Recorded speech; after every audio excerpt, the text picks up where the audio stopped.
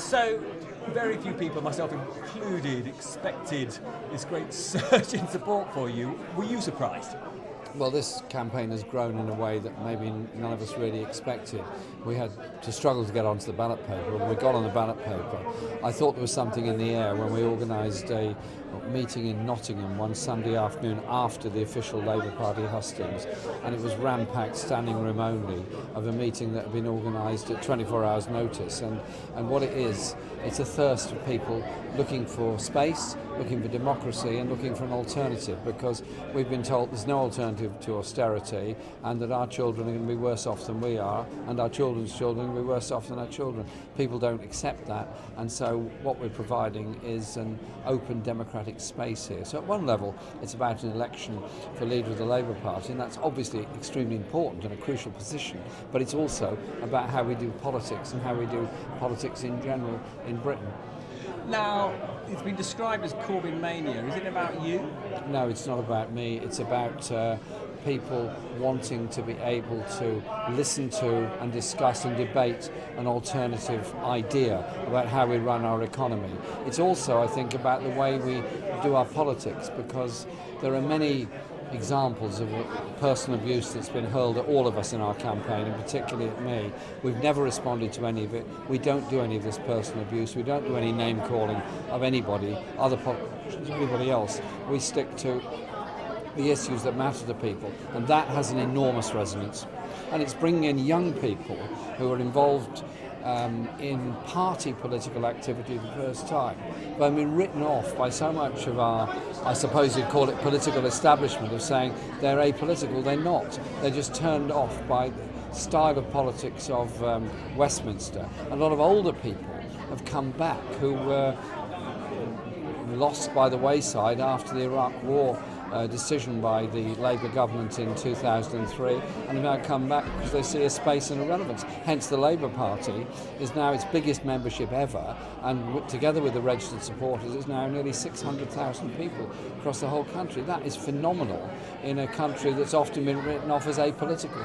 Your career has really been as the sort of quintessential campaigning opposition politician. There's now a very good prospect, though, that you'll end up in charge of quite a complicated organisation, the Labour Party. Does that daunt you? It's going to be absolutely fascinating, because whoever is elected the leader, and obviously we've no idea what the result's going to be, and I don't want to make predictions, has a mandate from the members on a one member, one vote, or one supporter, one vote basis. And that doesn't necessarily change the policies of the party. That is another process that has to be gone through.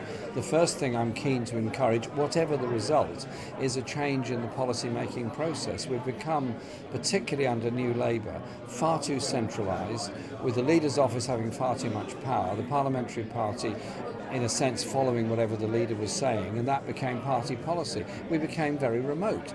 I want to see all these people that have come into the party, and those that have remained in the party for a long time, having a real say in how our policies are made, how we develop a housing strategy, a strategy for real social security in our society, and how we challenge what is a brutal austerity agenda which is causing real hardship to many people in Britain. But not having run anything and approaching the prospect of running something, is that exciting or scary?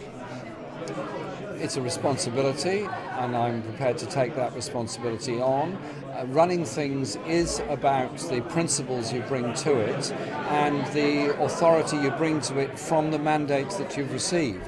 And so I'm very happy to push the ideas that we've been promoting in this campaign on economic issues, on education, on housing, social security, international issues, and I think it's going to be a very exciting time in politics. But the involvement of so many people is quite astonishing. I'll give you an example. One evening last week we had a phone bank session in London. 400 people came to take part in phone banking to Labour Party members and supporters, encouraging them to vote. That is phenomenal. Tonight's meeting here in Chelmsford, absolutely packed out. We've just come from another meeting of almost 1,000 people in Colchester, just down the road. That is the level of interest in an engaged form of sensible, civilised politics where people can understand that there is an alternative. We don't have to accept this Me Tooism in economic policies. Yesterday I interviewed a number of supporters, actually in North Warwickshire, of yours. They're two the two concerns that many of them raised were they feel that you are anti-American and anti-Europe. Are they right to characterise you that way? I think that some of the media may attempt to characterise me in that way. What I would say is I'm somebody that has spent my life in the peace movement and human rights movement. Do I have criticisms of American foreign policy? Yes, many people do.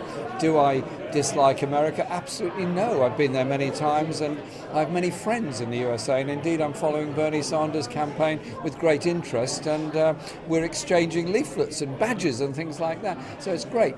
And on Europe, my concern is that the process that David Cameron and others involved in is going to sign away the social chapter, sign away many of the social benefits and the sense of solidarity in Europe. And I think we as a party have got to be in there saying we want to protect the free movement of people across this continent. We want to protect the working time directive and issues like that that can do something to at least protect working conditions across the whole continent.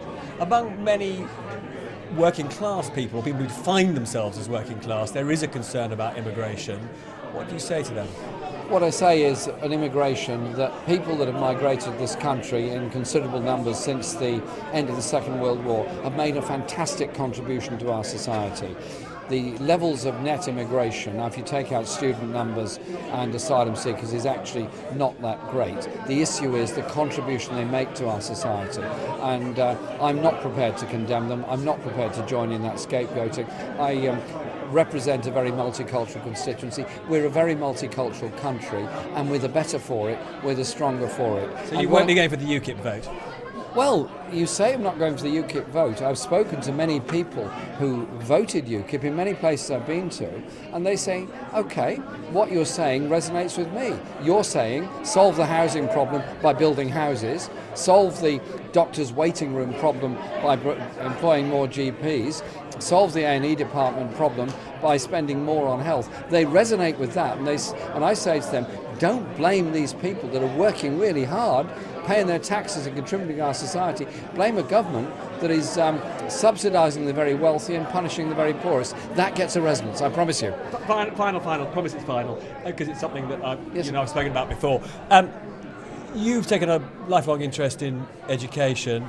Tax status of public schools, selective schools, would you abolish both?